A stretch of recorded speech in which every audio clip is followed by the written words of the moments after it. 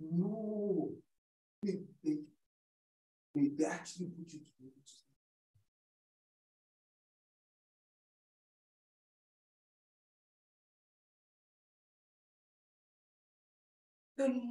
Good morning, Kingdom Faith Church family. Welcome to another glory worship service.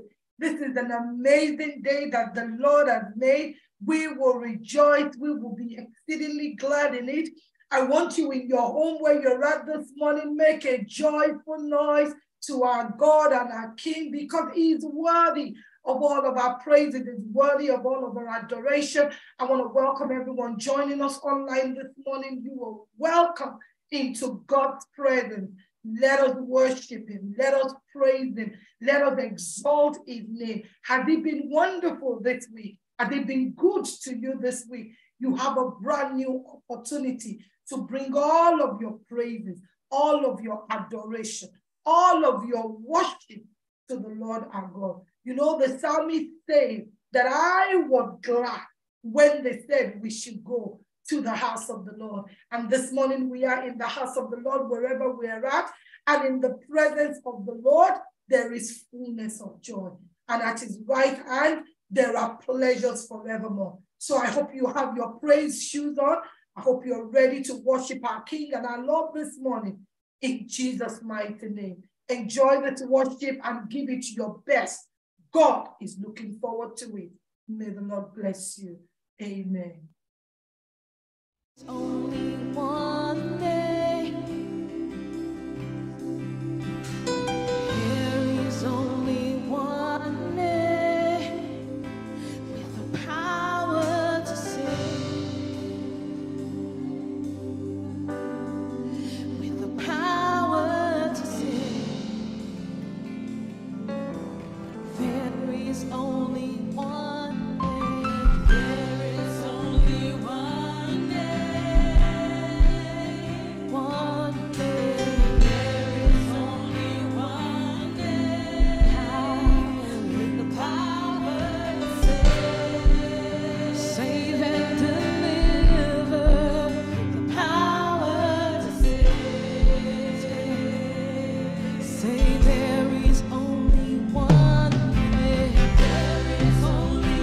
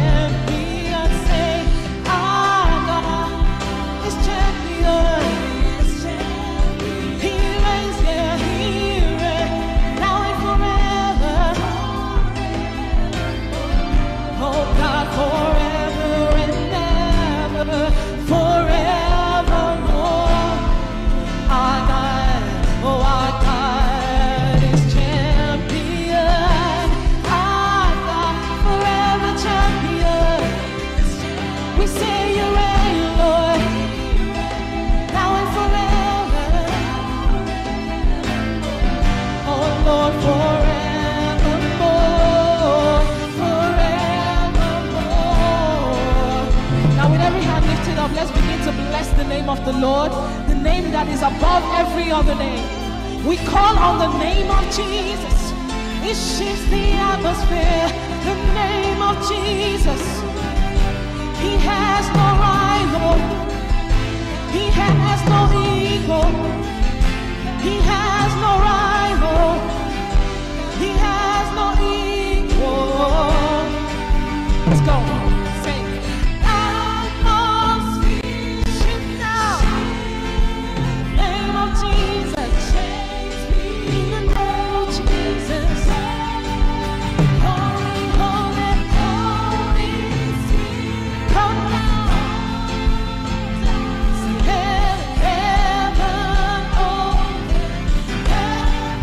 Say atmosphere, say atmosphere shift now.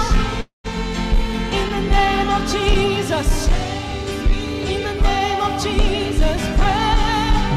Holy, holy, holy Spirit. Come down. Heaven open, heaven open, heaven. Go ahead and bless the name of the Lord. He's an open heaven. He's an open heaven. We call on the name of Jesus. Ayananananderiandea. Shayelalalande. Our God, our God, our God, champion. He is champion. He reigns forevermore.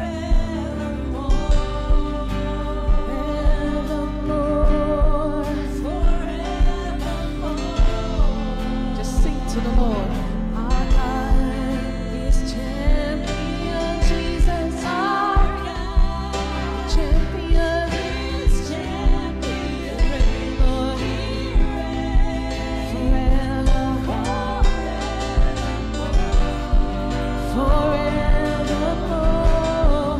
Forevermore. Oh, yes, Jesus. Can we just worship in spirit? Worship in the spirit.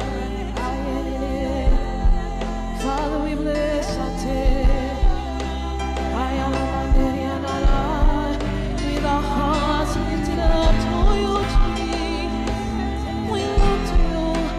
Every other name will fade away, fade away. Oh, we lift our hearts to you, Jesus. The author and the finisher of our faith. We bless you.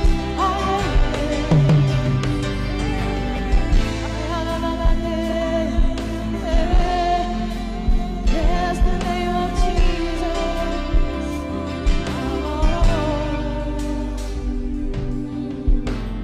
Hands up, hearts open, wide as the sky.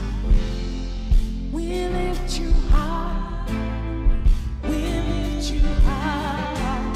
Hands up, hearts open, wide as we cry. Lord, we lift your name high. Say hands up, hearts open, wide as the sky. Lift you high. We lift you high. Hands up, say hands up, hearts open, wide as we cry. Oh yes, God. Lord, we lift your name high. Say hands up, oh hands up, hearts open wide as, oh we lift you high. We lift you high. Hands up, hearts open wide as we cry. Yeah, yeah, yeah, yeah. Lord, we lift your name.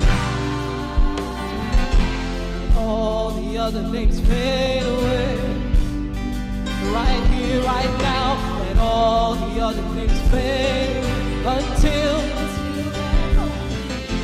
let all the other names fade. Say, Jesus, take your place. Jesus, take your. Let all the other names fade away.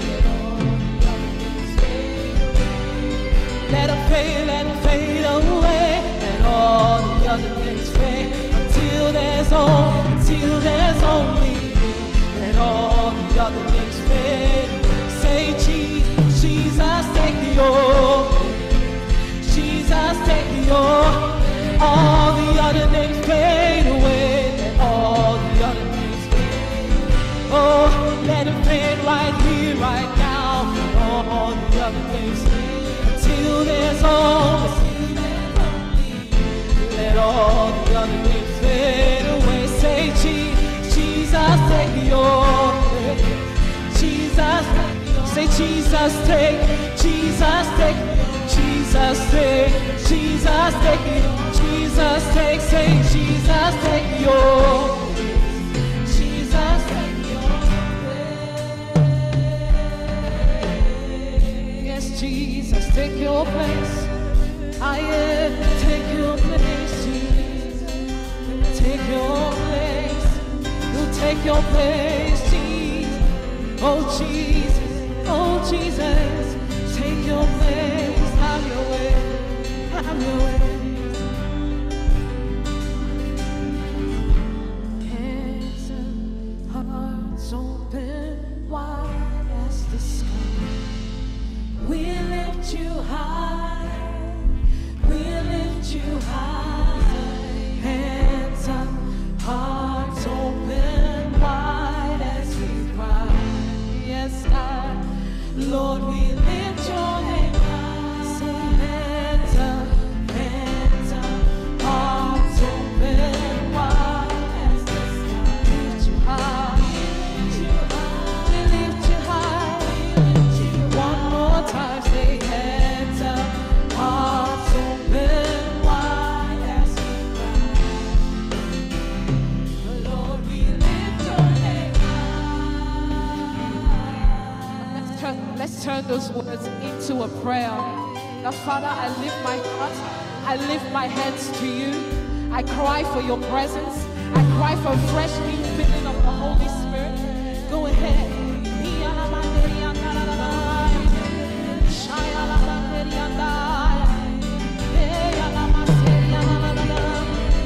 A living sacrifice, I come as a living sacrifice, as a living sacrifice we come. A broken and a contrite heart you will not despise. So I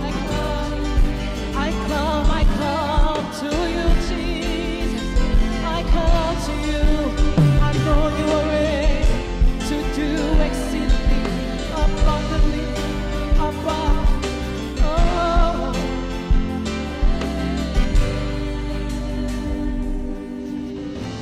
All the other names fade away. Let all the other names fade away until there's only you.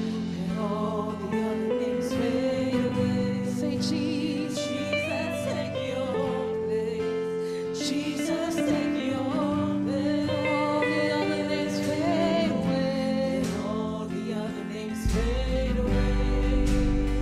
Right here, right now, let all the other names fade away until there's only you. Let all the other names fade away. Jesus, take your place. Jesus, take your place. Yes, Jesus, Father, we thank you. We thank you. Oh, you're worthy. You're worthy, worthy, worthy. Jesus, take your place.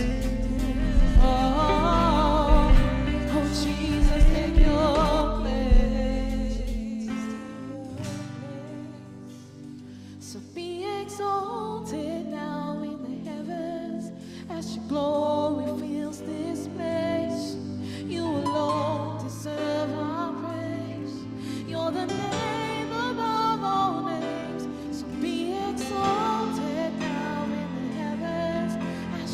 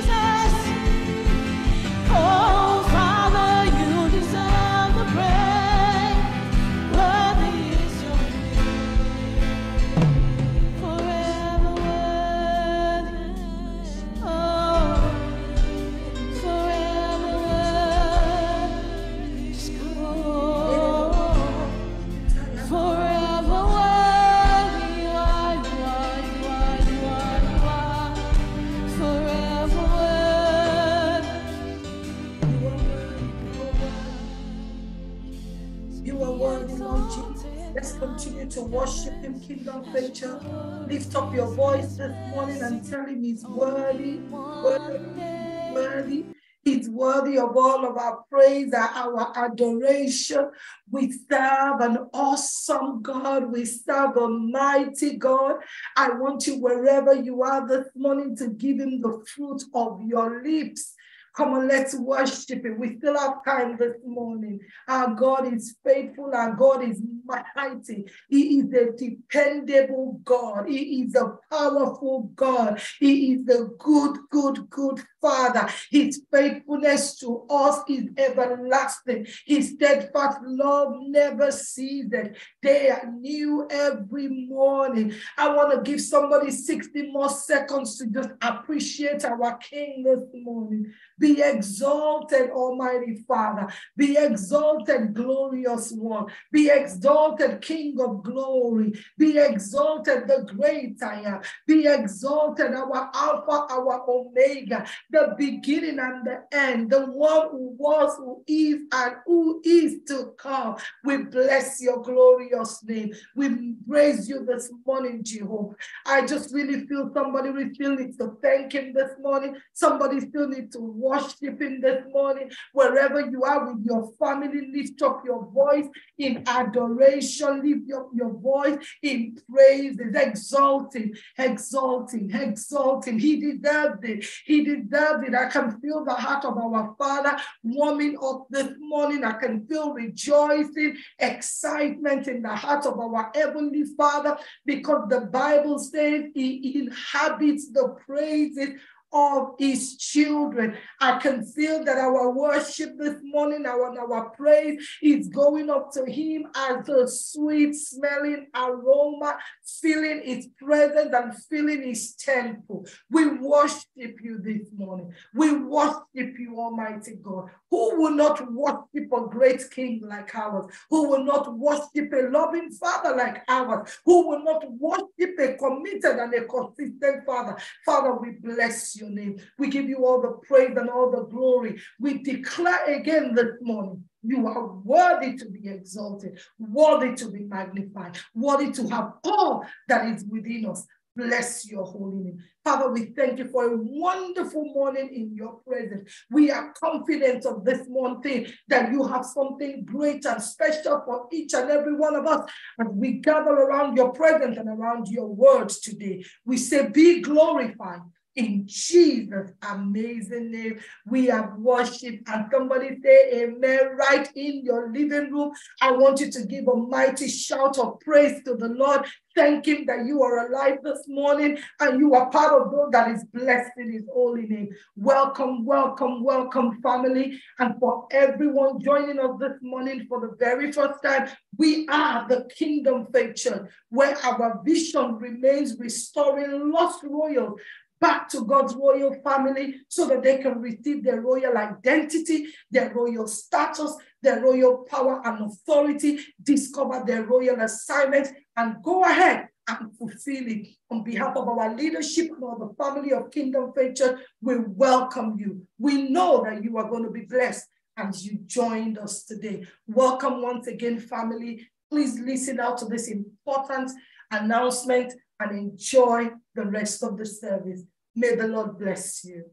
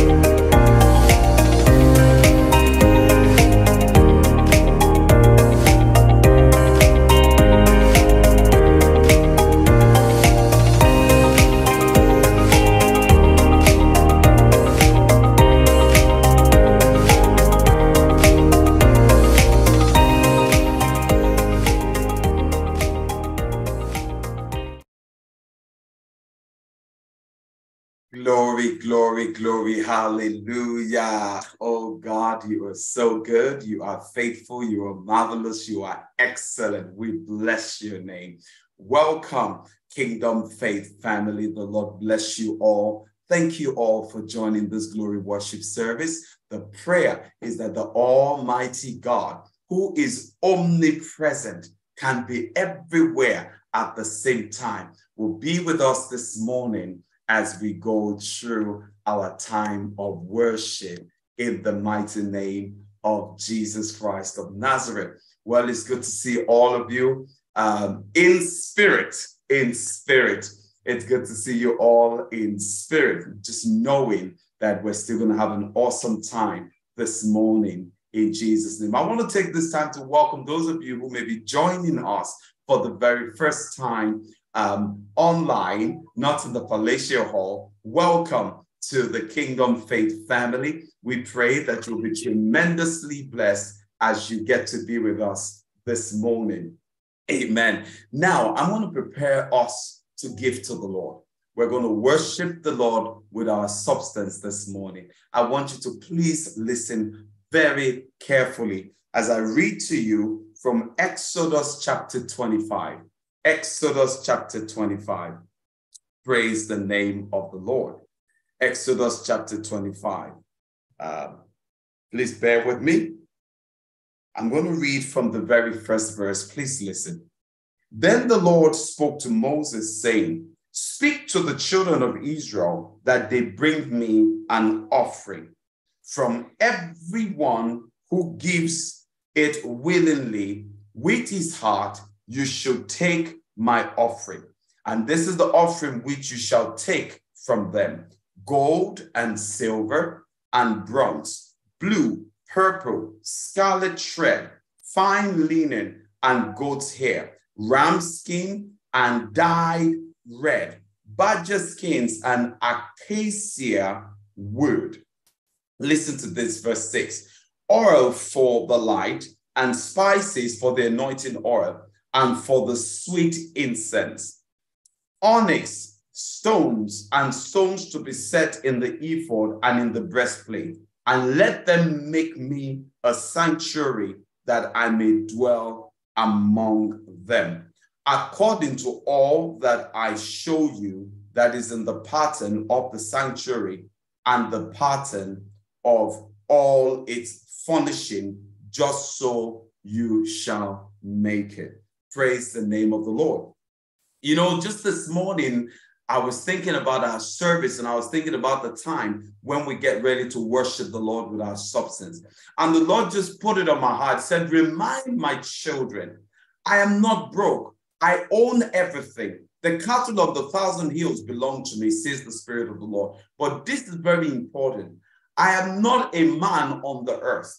And the things that I need to accomplish, I can only accomplish it through the generosity of my children. So whenever you have the opportunity to give in the worship services, as a matter of fact, we don't even have to be in a worship service to give. If we're listening to the Spirit of the Lord, there might be times when the Holy Spirit will just tell you, just give to me anyway. And he may tell you to send a seed to the church account right in the middle of the week, because God has projects on the earth. He has things he wants to accomplish. Apart from his church functioning, there's some other things that our Almighty King wants to accomplish in the earth. And because of those things he wants to accomplish, from time to time, he would ask his children to finance his project.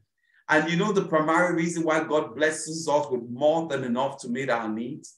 Because he wants to make sure that we have plenty in store to be a blessing whenever he needs us to participate in his project. So, brothers and sisters, this morning, I want you to go ahead and prepare an offering. This time around, I want to remind you that we still have a project for God. It's our Miracle Center project. We thank God for the opportunity to worship at the Palatial Hall, but we know we have not come to our Rehoboth yet. We still have to believe God for the resources to be able to acquire our permanent home, which is our miracle center. As you give today, I want you to be generous in your heart. Most of us already have the church building fund account set up. Many of us also have the regular tithe and offering account set up on our smart devices. Now, let's just use it this morning. Can I ask you to take a moment to just begin to prepare what you're going to give to the Lord?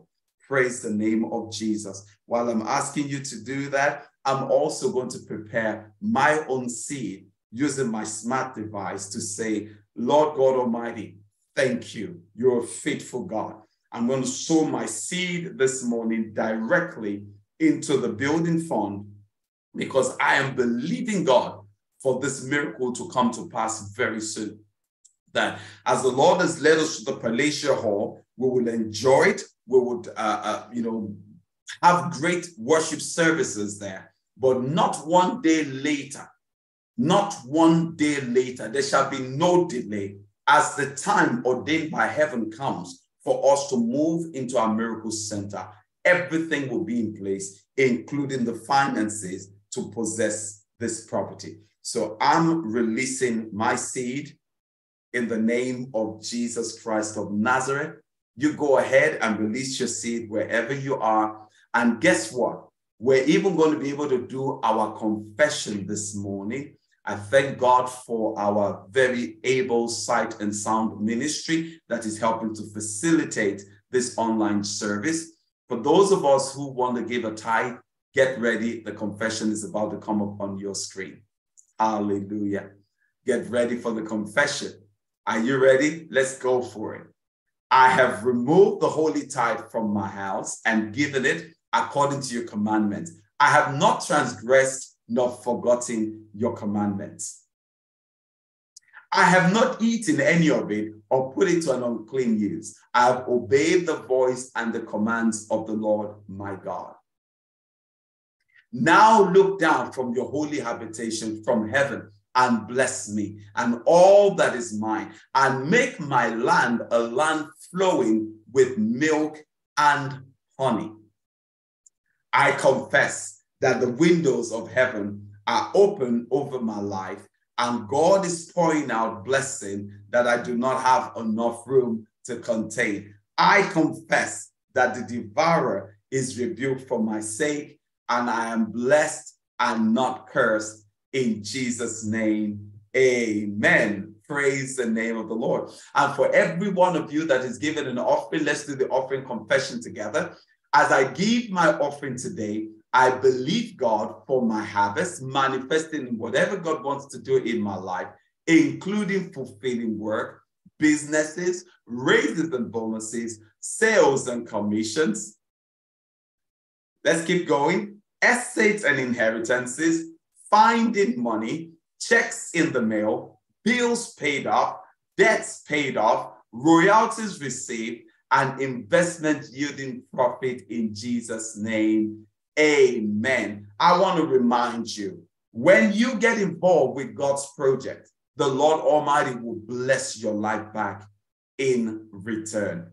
If you've never saved this bank details before, please take a video snap shot of it, or a camera shot of it, or however you are watching this live broadcast, and set it up. And just be willing that you'll be one of those that can say to God, God, whatever project you want to do on this earth, you talk to me. Trust me, God is never going to ask you for what he has not already given you.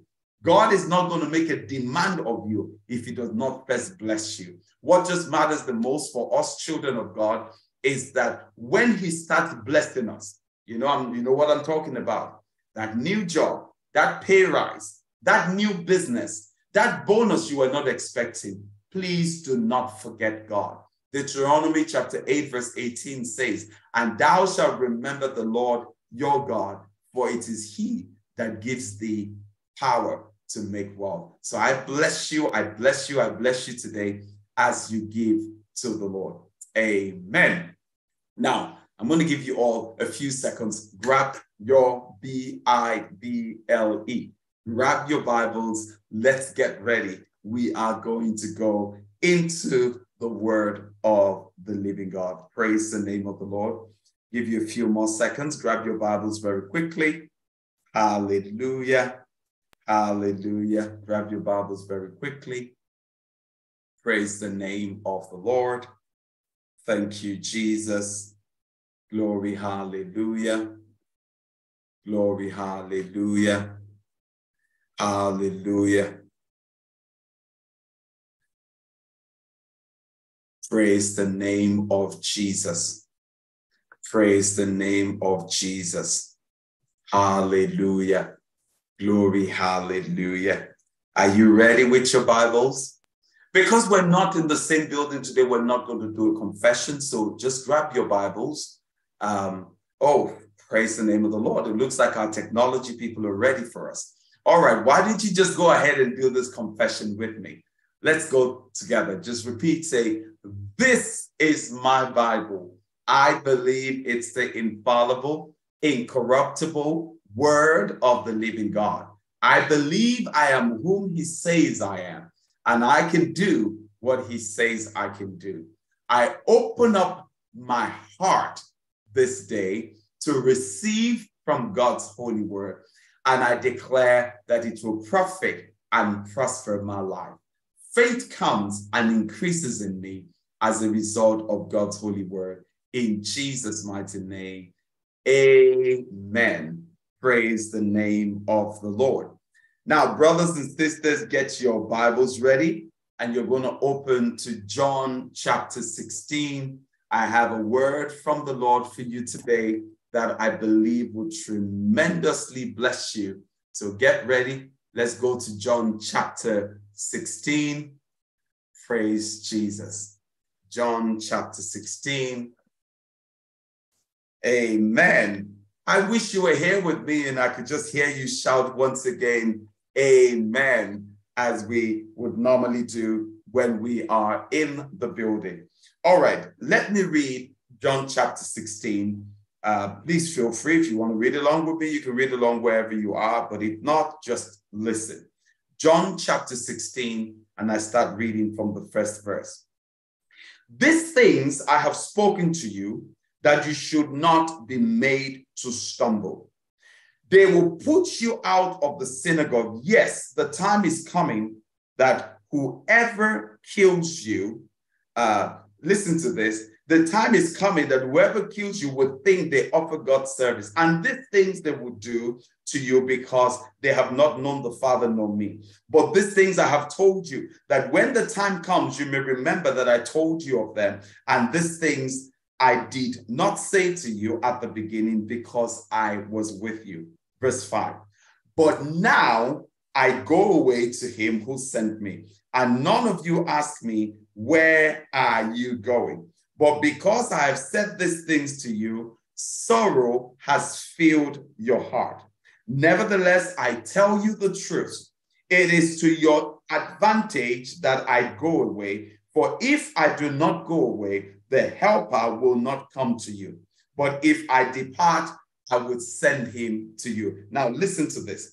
And when he has come, he will convict the world of sin, of righteousness, and of judgment. Of sin because they do not believe in me. Of righteousness because I go to my Father and you see me no more. Of judgment because the rulers of this world is judged. I still have many things to say to you, but you cannot bear them now. However, when he, the Spirit of truth, has come, he will guide you through all truth, for he will not speak on his own authority, but whatever he hears, he will speak, and he will tell you things to come. He will glorify me, for he will take of what is mine and declare it to you. All things that the Father has are mine. Therefore, I said that he would take of mine and declare it to you. Praise the name of the Lord. Now, brothers and sisters, I've come to realize that there are many theologians who do not know God. Many are theologians that teach the study of God and yet do not have a relationship with him. In a very similar manner, I heard in recent days the Holy Spirit say to me, there are many believers in Christ who do not have a relationship with me. The way he put it, he said, they don't know me. Ladies and gentlemen, experiential knowledge comes through intentional pursuit of a relationship. Experiential knowledge does not come by you just studying something in a book. It comes from an intentional pursuit of relationship. Now, since the beginning of this year, we received the theme from God that we're going to press in for intimacy with our King. We've talked about intimacy with the Father. We've talked about intimacy with the Son. This morning, the Lord wants me to speak to you about intimacy with the Holy Spirit. Intimacy with the Holy Spirit. So guess what the title of this message is today? It's simply titled Intimacy with the Holy Spirit. Let us pray. Father, in the name of Jesus Christ of Nazareth, I thank you for your grace, for your anointing, for your presence. Lord, I completely depend on you for the ability to effectively teach and preach your word this morning. As your sons and daughters are joining live from so many places all over United Kingdom and even beyond, I pray in the name of Jesus for the anointing to be able to communicate effectively as you give everyone listening the ears to hear and the heart to obey as we respond to your word. In Jesus' mighty name, I pray. Amen and amen and amen. Praise the name of the Lord. Hallelujah. Thank you, Jesus. We're going to talk about intimacy with the Holy Spirit. Now, as we start this topic, first of all, I want to tell you a little bit about the person of the Holy Spirit. Who is the Holy Spirit? Please listen. Some of you, this is the time you got to whip out your pen and paper and be ready to take down some notes. Who is the Holy Spirit? Who is it? Is the Holy Spirit wind? Is the Holy Spirit dove? Is the Holy Spirit anointing? Do you know him as a person? Let me share a few things with you very quickly, just using scriptures as foundation. Number one, we know that the Holy Spirit is a significant member of the Godhead. The Holy Spirit is a significant member of the Godhead.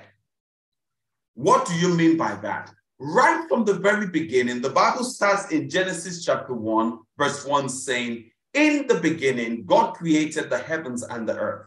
The earth was without form and void, and darkness was upon the face of the deep. And the Spirit of God hovered over the surface of the waters. And then God said, let there be light. And there was light. Now, we have reasons in looking at the scripture to extrapolate that right at the very beginning, when the earth was being created, the Holy Spirit was there as an individual, not the Father. He was not the Father, not the Son, but as an individual. As a matter of fact, when we move further to the 26th verse of Genesis chapter 1, you would hear the statement from the Father. He says, let us make man, let us. Again, the mention of the Godhead, the three in one, the Trinity, the Father, the Son, and the Holy Spirit. The Father communicating with the Son and the Holy Spirit, these three together as one. So the first thing I want you to know is that even though the Father and the Son and the Holy Spirit are one, yet they have individual personality. So the Holy Spirit is a significant member of the Godhead. Number two, the Holy Spirit was involved with everything, including the birthing of the Son on the earth.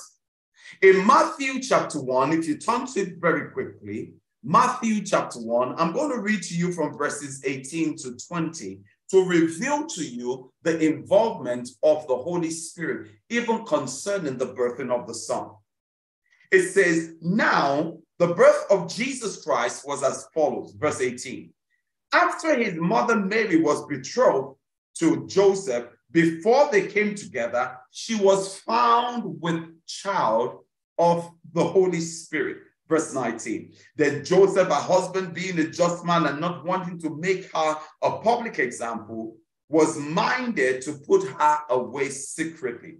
But while he thought about these things, behold, an angel of the Lord appeared to him in a dream, saying, Joseph, son of David, do not be afraid to take to you Mary your wife, for that which is conceived in her is of the Holy Spirit. So we see clearly right at the beginning that the Holy Spirit was responsible for even the birth of our Lord and Savior. Number 3, he was required for the Son's ministry on the earth.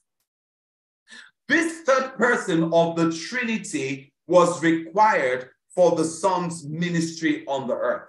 In that same gospel, according to Matthew, by the time you get to the 3rd chapter, the Bible tells us of the ministry of John the Baptist and how John the Baptist baptized Jesus.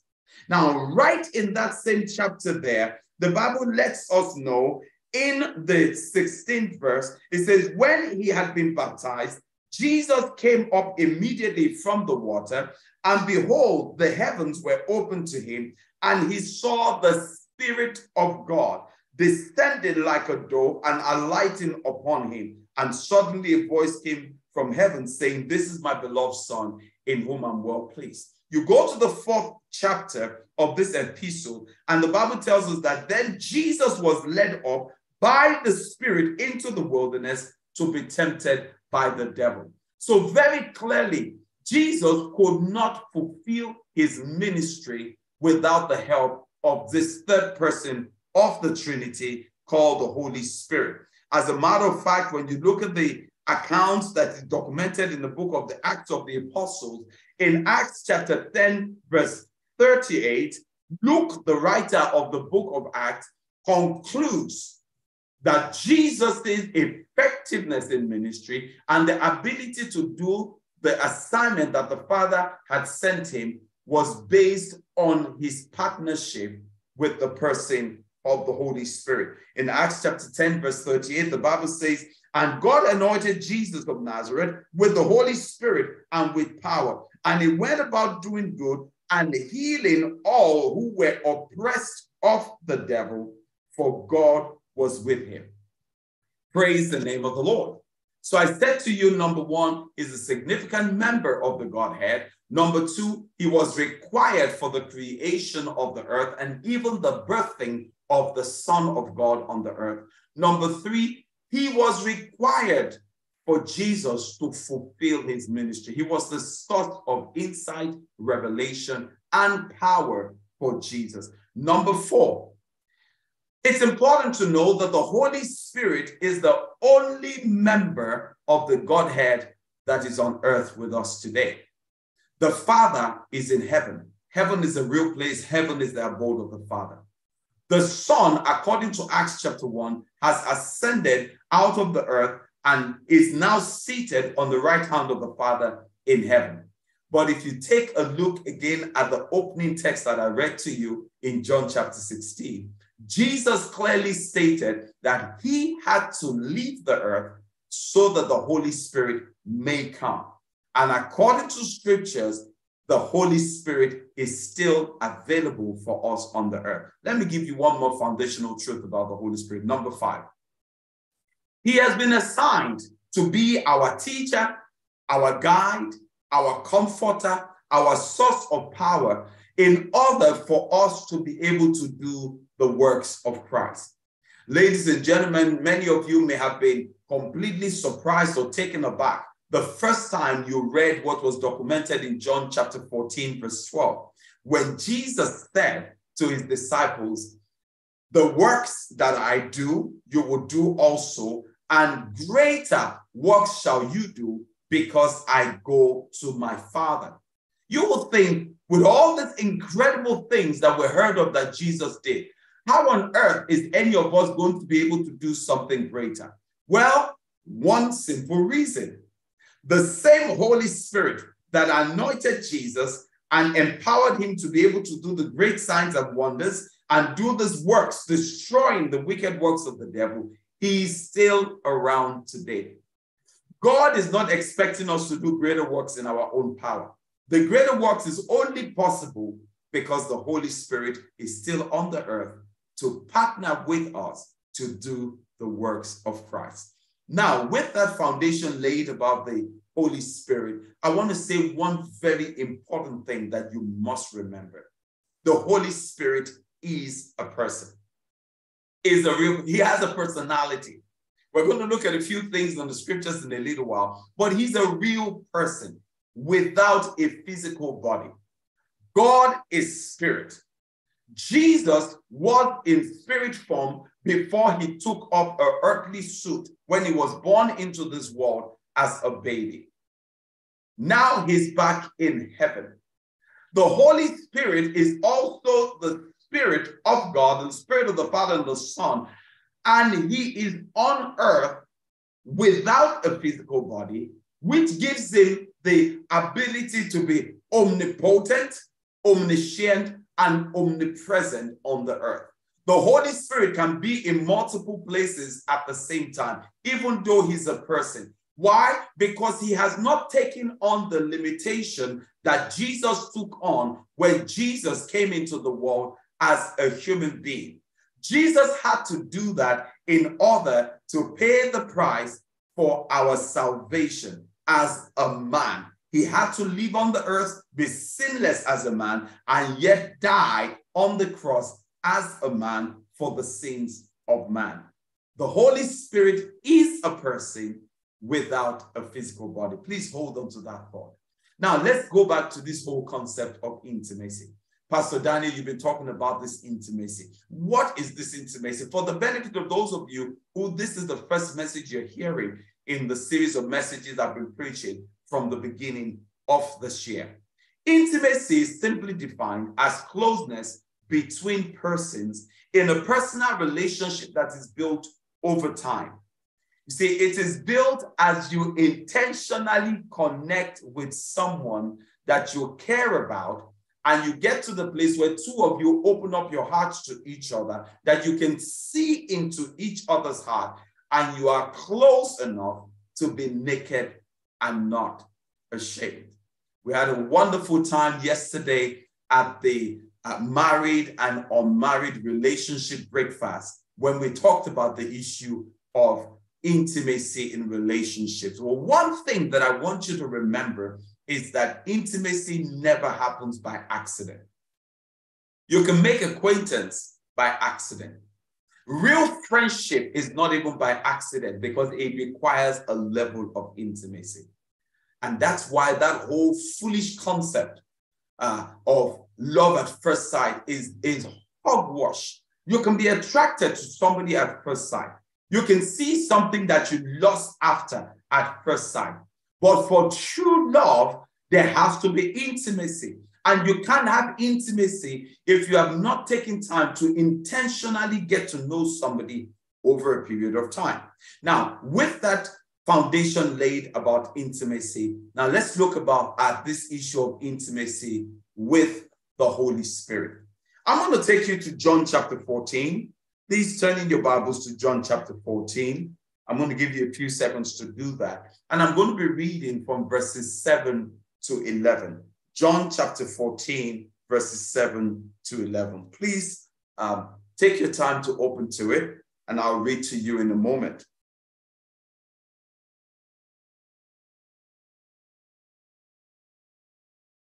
Now, please listen to these words from Jesus to his disciples while Jesus was still on the earth. John chapter 14, verses 7 to 11. It says, "If you had known me, you would have known my Father also. For now you know him and have seen him." Now, let me just stop there. What was Jesus saying? I'm here physically, The Father is spirit form, but my physical presence should inform you of the spirit form that you do not know, okay, or that you have not seen. Now listen to this. Verse 16, it now says, I will pray to the Father, and he will give you another helper, that he may abide with you forever. Another helper. That word another there, halos, it literally means one similar to me. One similar to me. So as Jesus is the person in physical form, he begins to tell his disciples of another that would come that is just like him. The only difference is this one does not have a physical body. Now let's see some more things that Jesus said about the Holy Spirit. He says in verse 17, he said, he is the Spirit of truth, whom the world cannot receive because it neither sees him nor knows him. But you know him, for he dwells with you and will be in you. Now, what is Jesus saying here?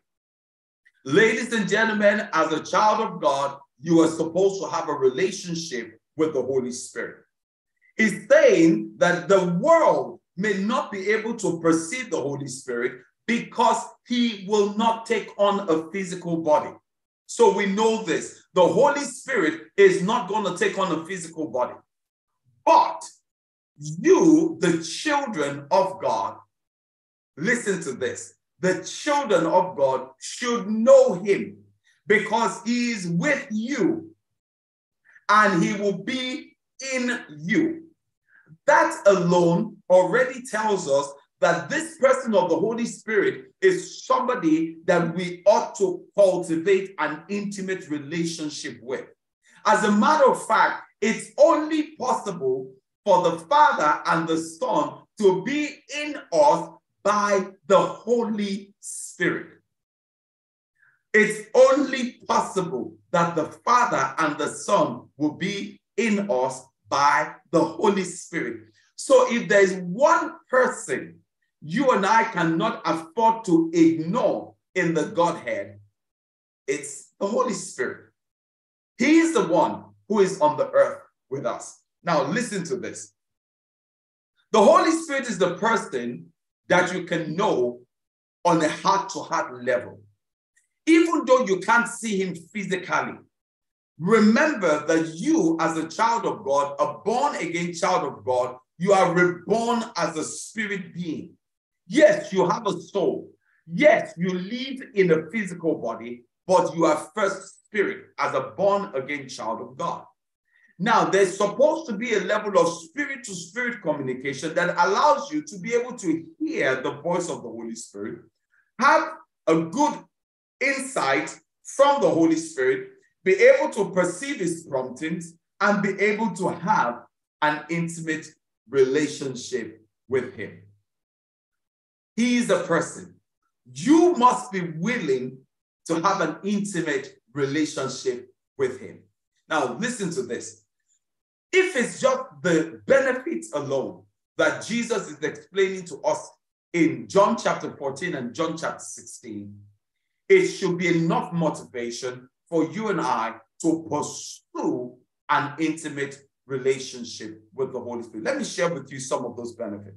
Okay, if you look at that chapter 14 once again, in verse 16, Jesus refers to the Holy Spirit as a helper.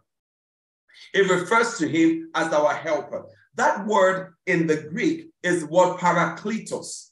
That word means the one who is called to come walk alongside us.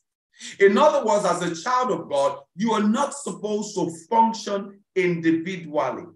You're not supposed to be doing anything aside of doing it with the assistance and the partnership of the Holy Spirit. Stay with me.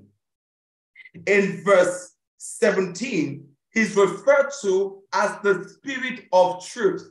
Ladies and gentlemen, this simply says to you and I that we can't even be sure of truth without the Holy Spirit. Do you want to know the truth?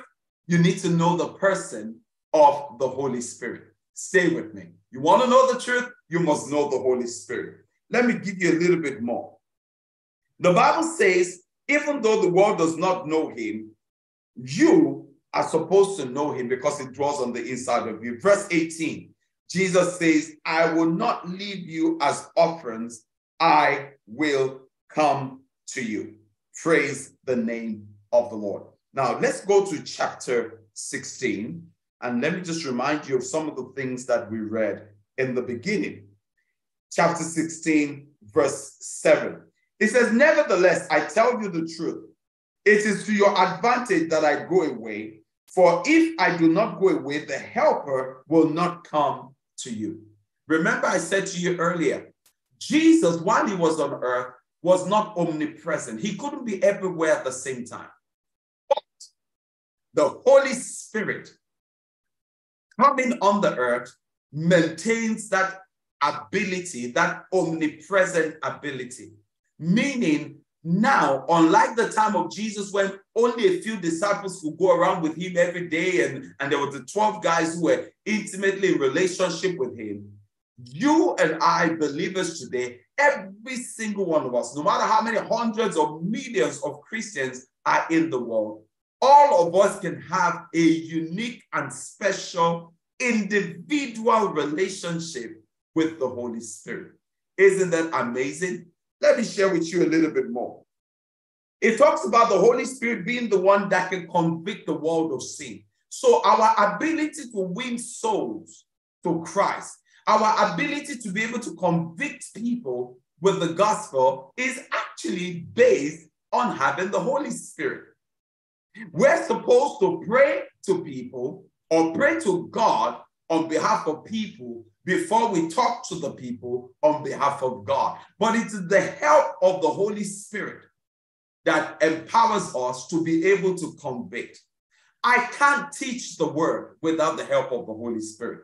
I can't preach without the help of the Holy Spirit. Can I share something interesting with you? Yesterday, I was meeting with the worship team, Glory and Fire, and I shared with them how as soon as I finished the message on intimacy with the Son, I knew that the next message I needed to preach was intimacy with the Spirit. And I heard the Holy Spirit just gently say to me, now, I know you're not going to try and preach that message about me if you have not spent some time to talk to me. Because you see, this is where theologians struggle. Theologians can talk about Bible history. They can talk about the culture of the Hebrews, the culture of the Jews. They can talk about a whole bunch of stuff. But hardly would you find a theologian that teaches about the Holy Spirit, because you can't teach about somebody you don't know. It won't work. Praise the name of the Lord. So some of those things I've just shared with you are just benefits of knowing the Holy Spirit. He's our guide. He's our leader. He's our comforter. When you're going through a rough time, stop going to your cellar or your bar at home. By the way, Christians should not have bars in their home. Because guess what? If you have a bar in your house and you keep some spirits that you turn to, you know what I'm talking about, that glass of brandy, the glass of whiskey, you turn to when you're sad, when you're frustrated, when you're stressed, or even when you're celebrating. You are making a big mistake. As a matter of fact, that's what makes alcohol sin for a child of God. When you turn to other spirits other than the Holy Spirit as your comforter in the time of need, you've got to really listen to me. Please hear me well, sons and daughters of God. You don't need to be buying bottles of wine to drink to distress yourself. If you've had a hard time at work, come back home, play some worship music, and open up your heart and talk to the Holy Spirit. He is your comforter. Now, with that said, I want to talk to you about keys to building an intimate relationship with the Holy Spirit. Please listen carefully. Number one, you must be willing to let go of your, how do I put it? You must be willing to let go of your personal things in your head about who the Holy Spirit is to really want to know him as a person. Please hear my heart. You're supposed to get to know him as a person. Turn with me to Isaiah chapter 63. Isaiah chapter 63. Let me show you something there. I hope you're getting blessed. Praise the name of the Lord. If you're getting blessed, let's have some comments going live on YouTube. Just saying, hey, Pastor Daniel, this message is blessing me. Praise the name of the Lord. Isaiah chapter 63. I want you to see this. Isaiah chapter 63. And I'm going to read verses 10 and 11. Isaiah 63, verses 10 and 11. Listen to this. Now, Isaiah is prophesying and is really speaking to the children of Israel. You know that many of the prophetic passages in Isaiah was either the children of Israel being rebuked or being comforted about the coming Messiah that will make a difference. Now, in the 10th verse, listen to this statement. It said, but they rebelled and grieved the Holy Spirit. But they rebelled and grieved the Holy Spirit. So he turned himself against them as an enemy, and he fought against them. Verse 11. Then he remembered the days of old, Moses and his people, saying, where is he who brought them out of the sea with the shepherd of his flock? Where is he who put his Holy Spirit within them? The Holy Spirit is a person. He is a real person with emotions. He can be grieved. Ladies and gentlemen, you better understand this. There are certain things we can do that pleases the Holy Spirit and causes him to come closer to you as an individual in relationship. And there are certain things you can do that can grieve the Holy Spirit. Can I give you examples? Being around people that are foul-mouthed, cursing and swearing, and then you join in also cursing and swearing. If you're using bad language, that's not an atmosphere that is attractive for the Holy Spirit. Don't watch horror movies in your living room and expect the Holy Spirit to come and inhabit that atmosphere. I can guarantee you, the Holy Spirit doesn't want to be by your side if you're watching pornography or you're watching horrible, excessive violence. There are things we can say that can grieve the Holy Spirit. Remember how Jesus taught his disciples about the sin that would not be forgiven. That whenever you attribute the work of the Holy Spirit to demons, you're committing a sin that would not be forgiven. So it's possible for us to grieve the Holy Spirit. Why? He is a person. He has emotion. He can withdraw from you. Are you with me? Stay with that. Let me give you another one. Number 2. Train yourself to recognize his voice and his promptings. Train yourself to recognize the voice and the promptings of the Holy Spirit. Can I give you a tip for that? Intentionally talk to him regularly. Just cultivate the habit of, let me just think about a mundane thing. I want to go to the office. I'm running out of time. I need to get to the office on time. And then I intentionally say, Holy Spirit, please help me. Holy Spirit, just guide me. Help me that I just make the right decision and I go the right way. Holy Spirit, please guide me. Am I doing this wrong? I need to do a meeting this afternoon. Holy Spirit, please guide me so that I say the right things. For somebody like myself as a minister, it will be reckless of me to do stuff without asking the Holy Spirit first. It will be reckless to try to preach or teach or minister to anyone without speaking to the Holy Spirit first. So I have to learn to cultivate the habit of intentionally talking to him. I've got to learn to assume that he's there with me. He's right there next to me. Like the analogy that Bill Johnson would give of the Holy Spirit, you know, the Bible tells us it descends like a dove. He said, just imagine that the dove is on your shoulder. And everywhere you go, whatever you do, that dove is right there on your shoulder. That acknowledgement, that awareness that there's somebody with you that you can continuously talk with. So I'm giving you some tips on building intimacy with the Holy Spirit. I said, number one, you must be willing to know him as a person. He's not a thing. He's not wind. He's not a dove. He's not fire. He's not just the anointing. He is a person, but a person without a physical body. And I said, number two, train yourself to recognize his voice.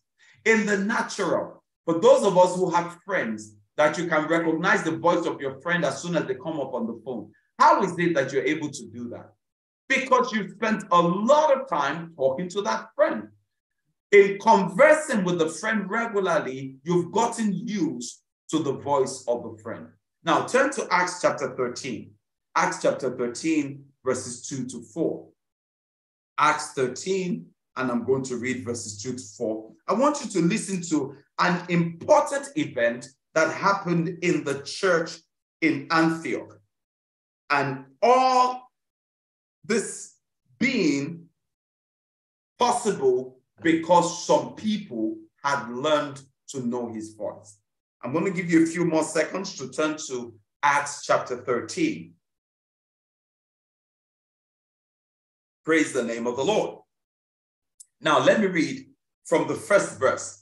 The Bible says, now in the church that was in Antioch, there were certain prophets and teachers.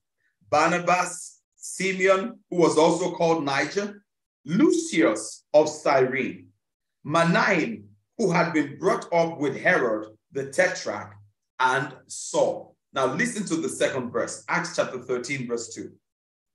As they ministered to the Lord and fasted, the Holy Spirit said, now separate to me Barnabas and Saul for the work to which I have called them.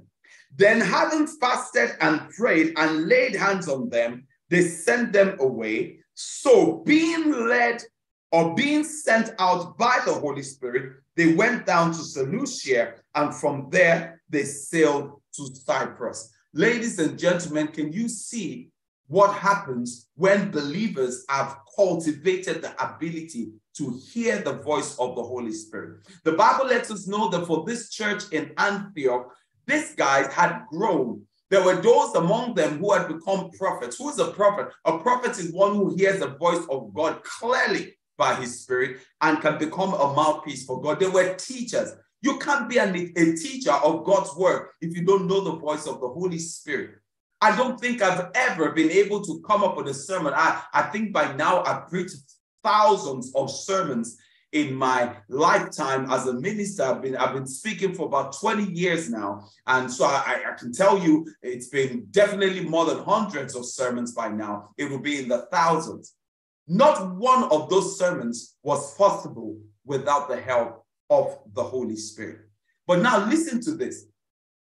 The birth of one of the most powerful ministries in history, the ministry of Paul the Apostle, a ministry that went beyond Jerusalem to other nations, as a matter of fact, other continents, birthing churches and raising Christians all over the world, was started because some believers in the church knew how to recognize the voice of the Holy Spirit.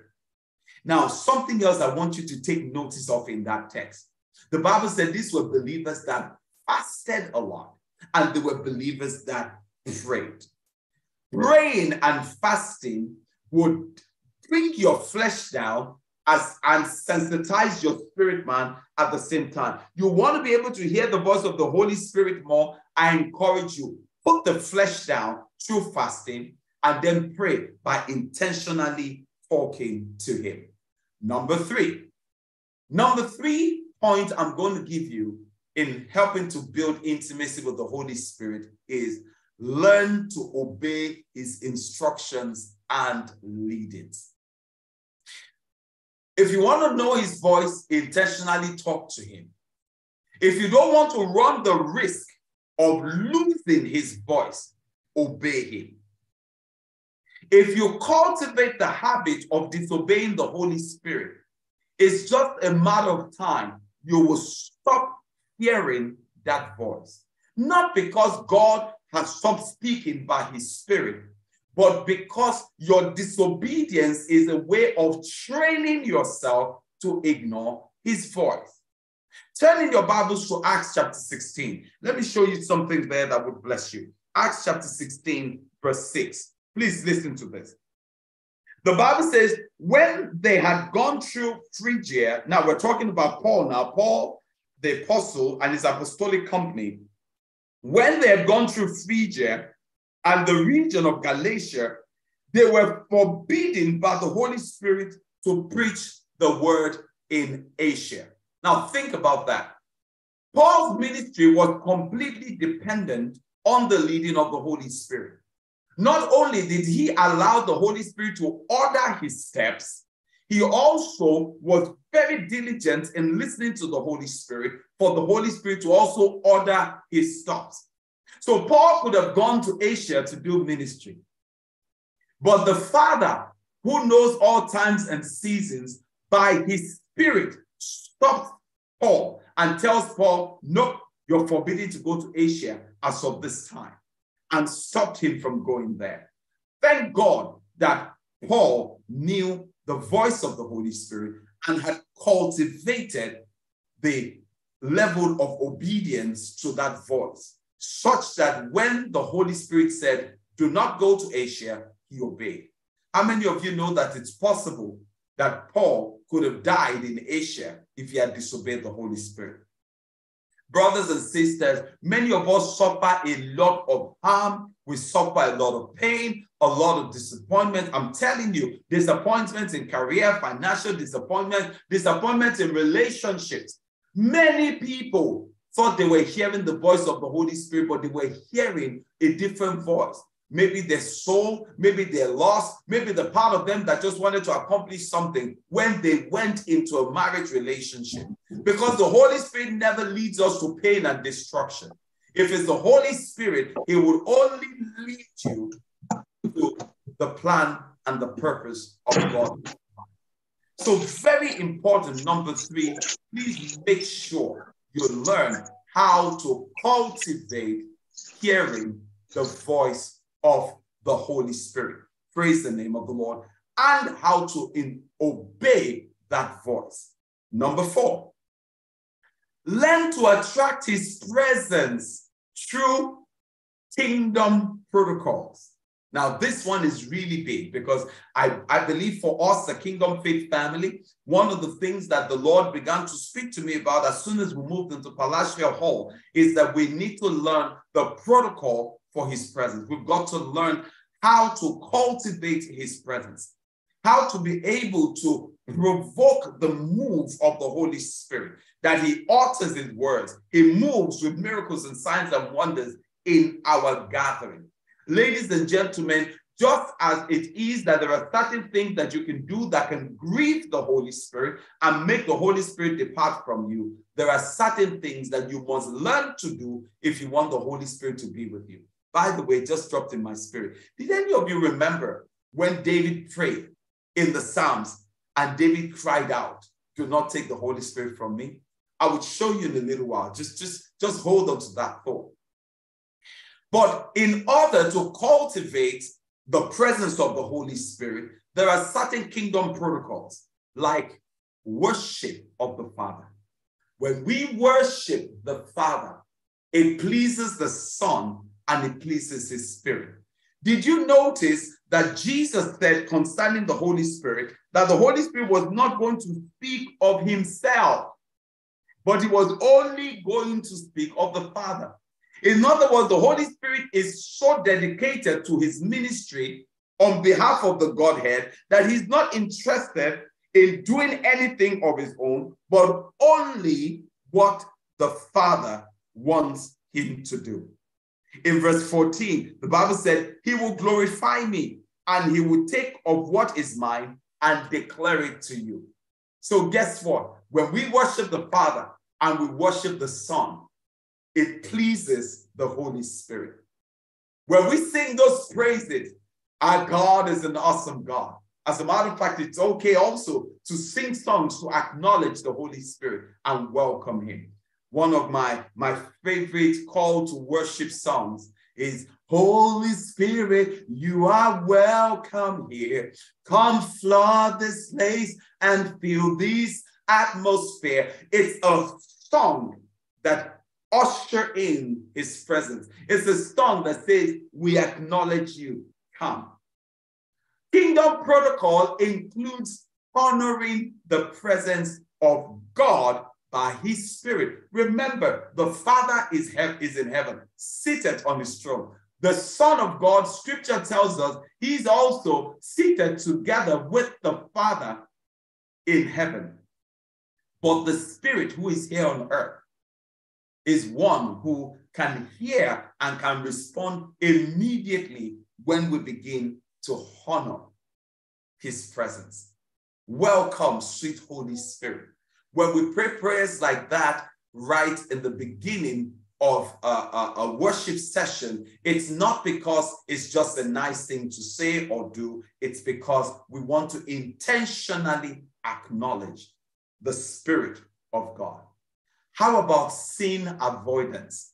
If you want to attract his presence, another protocol of heaven is sin avoidance. By the way, David, who cried out to God, he did that because he was aware of his shortcomings, and he wanted to make sure he did not lose what he had come to know as the most important relationship of his life.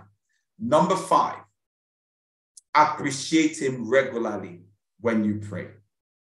Appreciate the person of the Holy Spirit regularly when you pray. I'm going to go through the 5 once again. Keys to building an intimate relationship with the Holy Spirit. Number 1, get to know the Holy Spirit as a person. Number 2, train yourself to recognize his voice and promptings by intentionally talking to him. Every opportunity you can, just talk to him. Let people think you're crazy. Let them think, oh, you're mad. You're just talking to yourself. Okay, that's fine. You keep talking to the Holy Spirit as often as you can. Number 3, learn to obey his instructions and lead him. If you don't want him to stop talking to you, then obey his last instruction. Number 4, learn to attract his presence through kingdom protocol. And number 5, appreciate him regularly when you pray. When you pray and you get a breakthrough, Father, I thank you for your protection over my family. Lord, I give you praise. I bless you. I honor you. Spirit of the living God, thank you for leading me yesterday. Thank you for prompting me to make that phone call in time. Appreciate him.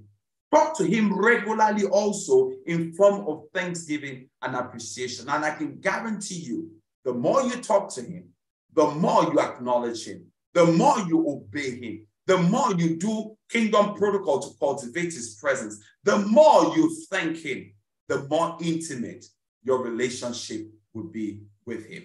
Knowing the Holy Spirit is not about head knowledge.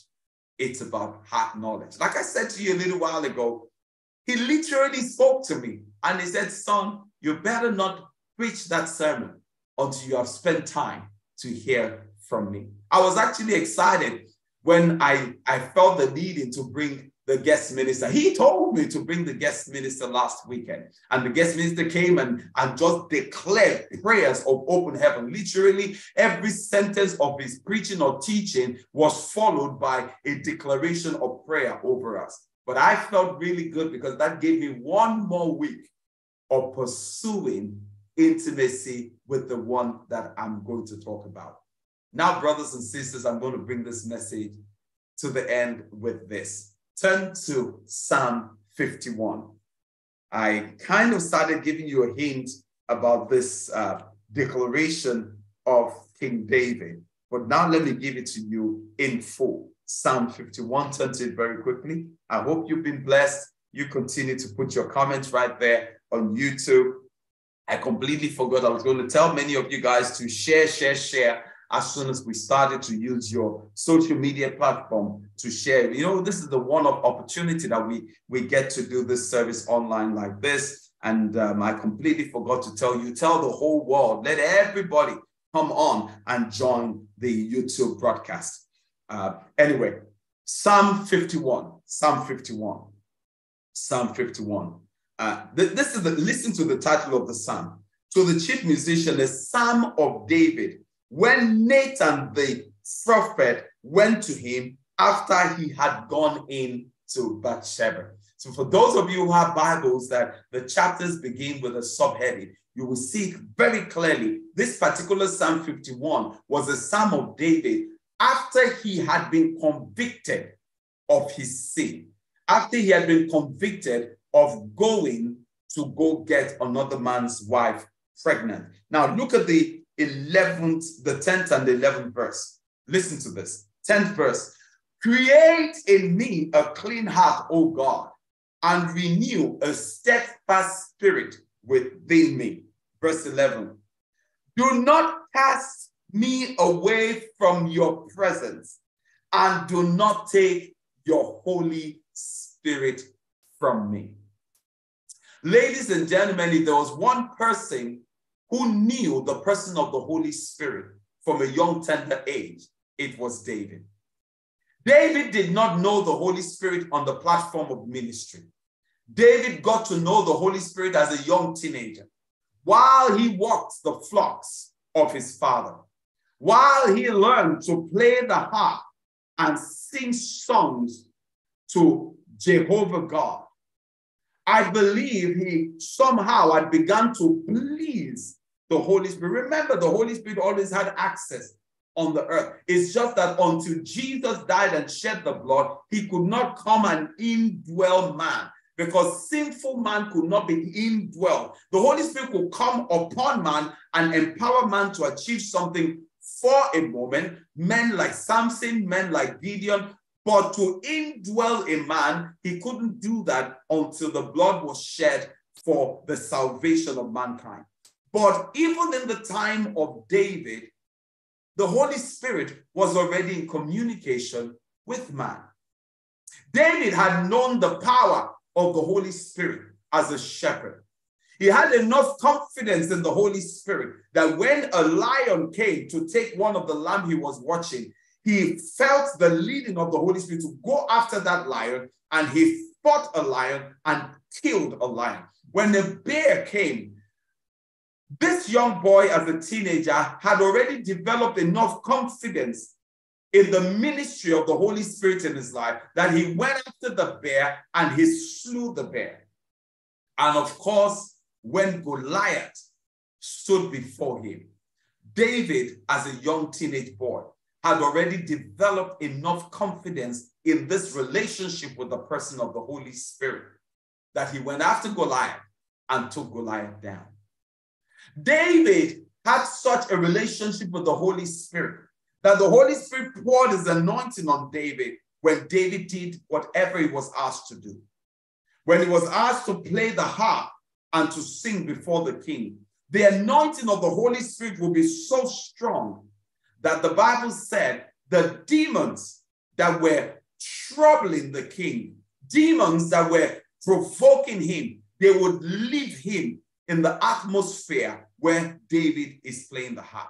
Ladies and gentlemen, it's not just the skillful playing of this string instrument. It wasn't because David had some incredible vocal ability. It was because of the heart of a young boy that was in intimate fellowship with the person of the Holy Spirit. That is why there was such power that was available. So now you can understand David had messed up. David on this occasion had not listened to the Holy Spirit. I'm sure when he stood on that balcony and the enemy came and said, go sleep with Bathsheba, the Holy Spirit could have said, no, David, don't do that. He had cultivated an ability to disobey the Holy Spirit. I wonder whether David was even right to have been at home in the time of war, because that chapter that talks about the story of Bathsheba started by saying, in the time when kings went to war, David stayed back home and sent his generals. So I don't know what level of disobedience David had been cultivating to the Holy Spirit or with the Holy Spirit. But when Nathan confronted him of his sin, his response documented in Psalm 51, David cries out to God, Do not cast me away from your presence, and do not take your Holy Spirit from me. The King James Version of it is sung in a popular song. Cast me not away from your presence, O God, and take not your Holy Spirit from me. A powerful prayer that every one of us children of God should pray. And in a moment, I'm going to give you an opportunity to pray that prayer. But I want you to listen to this carefully. The one person that every child of God cannot afford to ignore or live without is the Holy Spirit. Without the Holy Spirit, you are vulnerable to believe the lies of the enemy, because the Holy Spirit is the spirit of truth. Without the Holy Spirit, you're vulnerable to deception, to ignorance, to lack of guidance, running your life with trial and error mindset. Many, more. I'll try this today, I'll try that tomorrow. Many sons and daughters of God are doing jobs without the leading of the Holy Spirit, pursuing career without the leading of the Holy Spirit, going into relationships with people of the opposite sex without the leading of the Holy Spirit, even having friends without the leading of the Holy Spirit, quitting their ministry assignment without the leading of the Holy Spirit, taking on ministry assignment that God never called them to without the leading of the Holy Spirit. So many dangerous things we are doing without the leading of the Holy Spirit. It's so dangerous to not have a relationship with the Holy Spirit, also because he is the one who convicts of sin. Just like David, brothers and sisters under the sound of my voice, have you started drifting into unrepentant sin because you ignored the person of the Holy Spirit? Because I can assure you, as long as you are being convicted when you do something wrong, you called somebody a bad name, you backbited or you gossip, you did something you're not supposed to do, took something that was not yours. If you feel that conviction that says that was a sin, stop that. Then you're in good shape. It means the Holy Spirit is still communicating with you. But if you find yourself that you get to the place where you can do something wrong over and over and over again and not even feel guilty, you are in trouble. You need to cry out to the Lord. And you need to cry out, cast not your Holy Spirit from me. Take not your Holy Spirit from me. Eyesight, insight, and foresight is so important in these last days. But I dare to say to you, my brothers and sisters, without the person of the Holy Spirit, you'll be blind to what's going on. You will have lack of understanding to the issues of your life. And definitely, there will be no foresight for what God has in store for your future. Let us bow our heads for prayer. Brothers and sisters, I want you to just take a moment wherever you are to begin to call upon the Holy Spirit. If this message I've shared with you today has convicted you in any way, shape, or form, I want you to begin to tell him, Spirit of the living God, I repent. I repent that I have been very casual with you. I repent that I've not paid attention to you. I repent that I've not gone out of my way to cultivate a relationship with you. Can you begin to just talk to this person of the Holy Spirit? Begin to make new commitments with your word. Holy Spirit, I'm going to pursue after. Holy Spirit, I'm going to study the word that I may know more about you.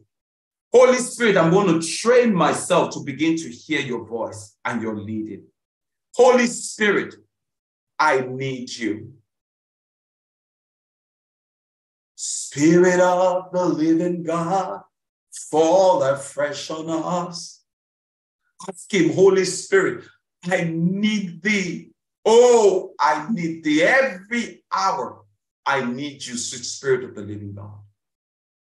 Brothers and sisters in Christ, as you are praying right now, wherever you are, I want to put out an invitation to those of you who have joined this broadcast and you do not yet know Jesus Christ of Nazareth as the Lord and Savior of your life. Or peradventure, You had prayed the prayer of salvation. But like David, you had drifted away. You trained yourself to disobey the Holy Spirit to the point where your conscience became seared and you found yourself in unrepentant sin. Well, today is the day of salvation. The good news is that the blood of Jesus that was shed is still speaking. That blood is still available to save your soul. So can I invite you right now to pray a very simple prayer? Just before I do that, I hear in my spirit also many of you who are Christians, but like David, it's been a secret sin going on in your life. You'll continue to do this stuff, and it just dawned on you as I spoke today that, wow, Pastor Daniel, I think I'm in trouble. I no longer feel guilty. Maybe I'm no longer hearing the voice of the Holy Spirit. I want you to be ready to join me in a prayer of rededicating your life to the Lord. Can I ask you to also just do this? Do it from the bottom of your heart with sincerity. Repeat this prayer. Almighty God, just go ahead, repeat the same words after me. Say, Almighty God, I come before you today. I humble myself as one that does not know anything aside of you. I choose to know you, Father, as Almighty. I choose to know your Son, Jesus, as the one who died on the cross for me. Jesus, I acknowledge you today. I ask for forgiveness for all of my sins. I confess every sin I've ever committed. Up till this morning, I ask for forgiveness. I plead the precious blood of Jesus to redeem me now and forevermore. Now, I want you all, everyone on this live broadcast, to repeat this prayer with me. Just repeat after me. Say, Holy Spirit of God, I choose to believe this day that you are the third person of the Trinity, the Spirit of the Father and of the Son. I repent that I have ignored you in time past. I ask you to forgive me, Holy Spirit. Holy Spirit, come fresh upon my life and come and indwell me afresh. Baptize me, Holy Spirit. From this day forward, lead me, guide me, teach me, be my comforter, be my source of strength. Help me to live my life every day of my life. In Jesus' name I pray. Amen and amen and amen. And just before I end this broadcast, let me pray for you. Everyone that's been under the sound of my voice, that's been listening to this message. Father, in the name of Jesus Christ, I thank you that our prayers has gone up before you as a sweet sound, as a sweet memorial unto you. Thank you, Lord. Thank you that you've heard us. Thank you that you're releasing your Holy Spirit once again. We repent together. Everything that we've done to grieve you, Holy Spirit, please forgive us. Come and rest on us once again. Come and rest on us, sons and daughters of God. Fill us, Holy Spirit. From this day forward, help us for a life of victory. In Jesus' mighty name, amen and amen and amen. In a moment, we're going to be showing the announcements again. I want you to please stay tuned. We're going to show you the announcement for those of you who didn't see it at the beginning of the service. But most importantly, I just want you to know, by the grace of the Almighty God, we will be back in the Palatial Hall next week, Sunday. By God's grace, we'll be back in the Palatial Hall. There's going to be some more announcements that you're going to see digitally in a moment. The announcement is going to be on your screen. But most importantly, also, we're going to have our Bible study is going to be online on Wednesday. Get ready. Just keep looking out on WhatsApp and looking out for email on all the different announcements. We're going to the nation of Israel. This is going to be an incredible trip. I'm going on the trip. Pastor Ruth is going on the trip. And we're trusting God that we'll be able to bring one or two other ministers who will come along with us on this trip. We're going to go see beautiful sights in Israel. The Bible will come alive once again. It's going to be an incredible, powerful time in the presence of God. Trust God for the finances. Take that step of faith. Pay that first £250 and watch to see what God will do on your behalf to make it happen for you. May the Lord bless you. May the Lord keep you. May the Lord cause his face to shine upon you. I love you on behalf of myself and my wife and the Matiola family. We love you. Kingdom Faith Ministries International. Have an awesome service. Please don't go. The announcement is going to come up on the screen in a moment. Bye for now.